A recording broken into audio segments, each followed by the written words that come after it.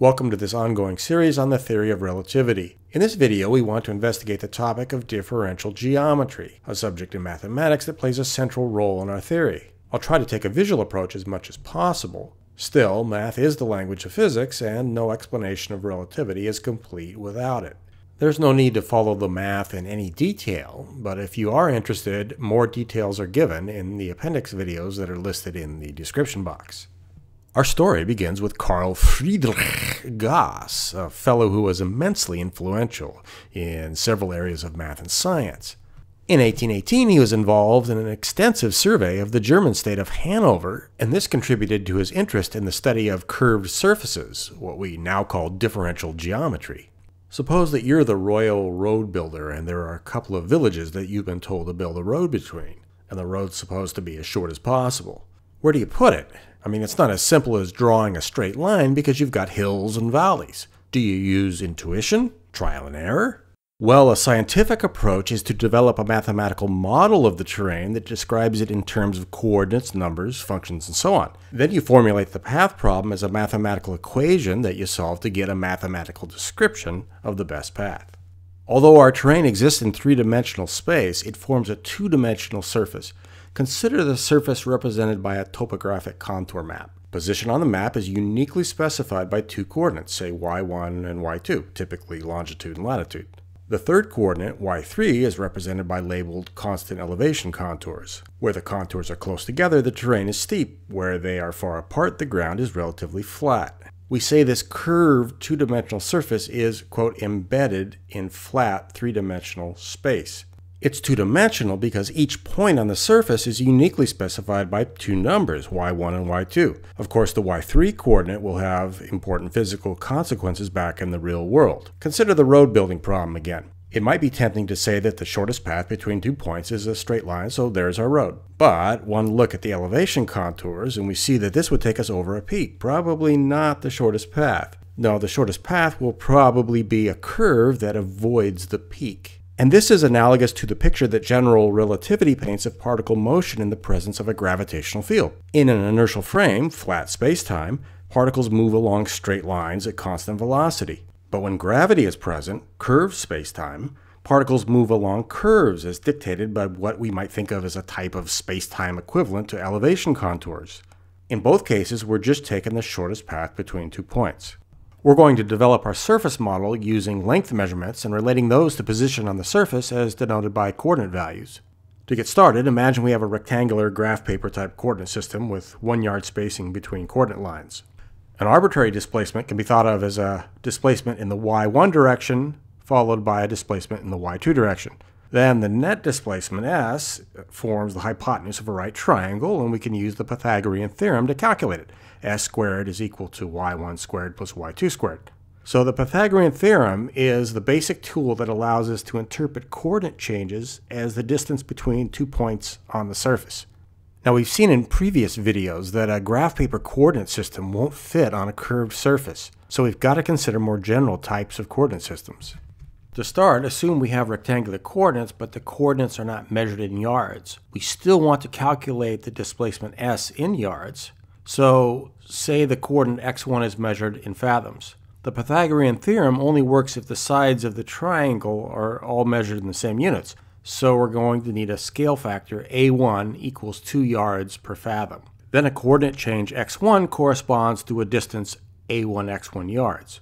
And suppose the other coordinate x2 is measured in feet, then we'll need a scale factor a2 is equal to 1/3 yard per foot. And a coordinate change x2 will correspond to a distance a2x2 yards. Now we can use the Pythagorean theorem to calculate s squared in yards squared is equal to a1 squared x1 squared plus a2 squared x2 squared. These scale factors we have to employ are called metric coefficients, and they will play a central role in everything that follows.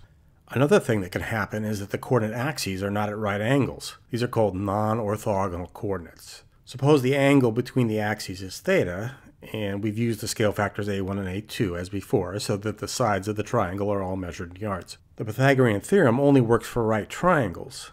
So if theta is not 90 degrees, we have to make a right triangle with the green lines shown here. Now a2x2 is the hypotenuse of a right triangle, And we can use trigonometry to get the lengths of the green sides, a2x2 times the sine and cosine of theta. Finally, we have a right triangle with s as the hypotenuse, and we can apply the Pythagorean theorem to find s. Expanding and simplifying the expression, we end up with our previous a1 squared x1 squared plus a2 squared x2 squared terms, plus a new term that contains both scale factors and coordinates and the cosine of the angle theta. When theta equals 90 degrees, that term goes away, cosine of 90 degrees is equal to 0, and this reduces to our previous result. Now for bookkeeping convenience, we collect the various factors we've developed into an array called the metric tensor. The metric tensor is absolutely at the core of general relativity. For example, one form of metric tensor describes a black hole, another describes Big Bang cosmology, and so on. For our two-dimensional surface, the metric tensor is a 2 by 2 array or matrix, and we use subscripts that denote the elements as G11, G12, G21, and G22. And these represent those A1 squared, A2 squared, and A1, A2 cosine theta factors we saw previously. It's convenient to break the 2 times A1, A2 cosine theta factor into two 1 times A1, A2 cosine theta factors because it'll make all the math more symmetric later on.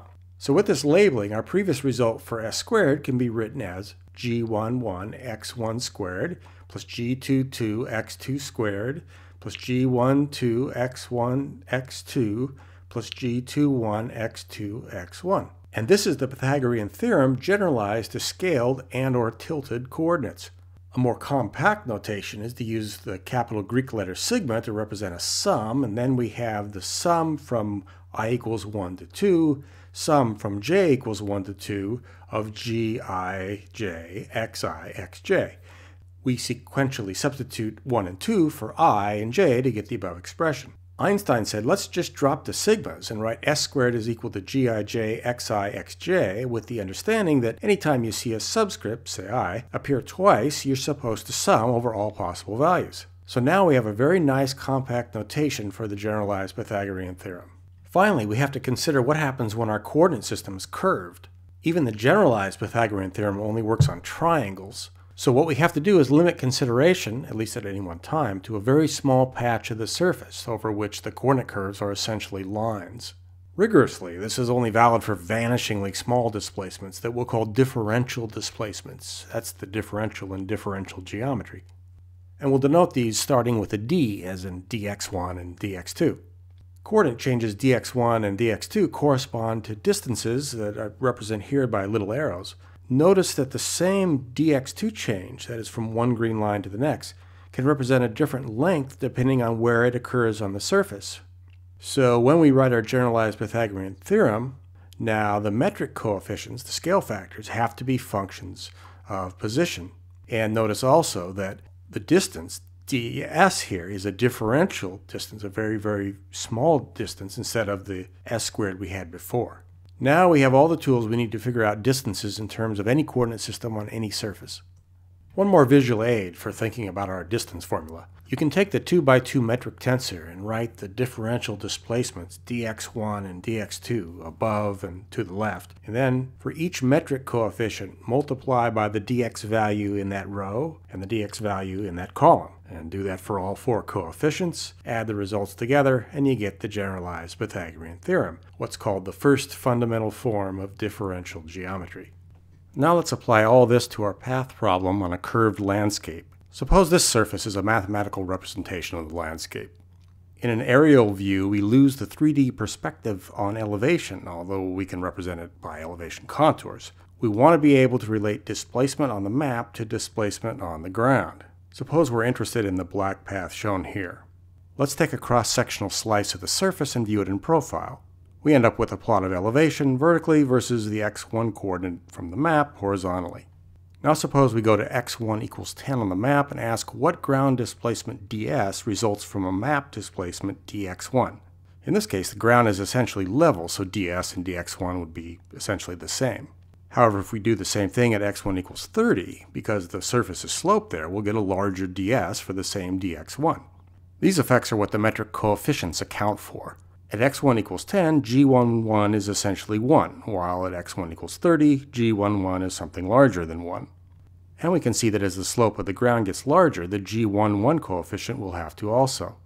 In the extreme case that the slope is infinity, that would be a sheer cliff, G11 would approach infinity. In other words, if you fall off a cliff, you don't change your longitude or latitude, so your position on the map won't be changing, but you'll still be doing a whole lot of moving. It'll just all be in the downward direction. In fact, we'll see that this is one way to view what happens at the event horizon of a black hole. There, one of the space-time metric coefficients goes to infinity. And the interpretation is that someone approaching the horizon would perceive herself to be moving rapidly, while a distant observer would not see her moving at all.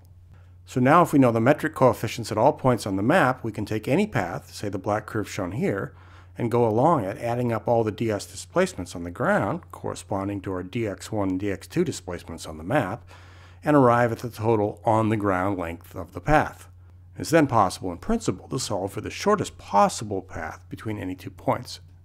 So we've looked at some examples of the way differential geometry was developed and how it can be applied to analyze surfaces. In the next video, we'll see how other mathematicians extended Gauss's work from two-dimensional surfaces into abstract n-dimensional spaces, and how this provided an ideal mathematical framework for the physical concepts Einstein had developed.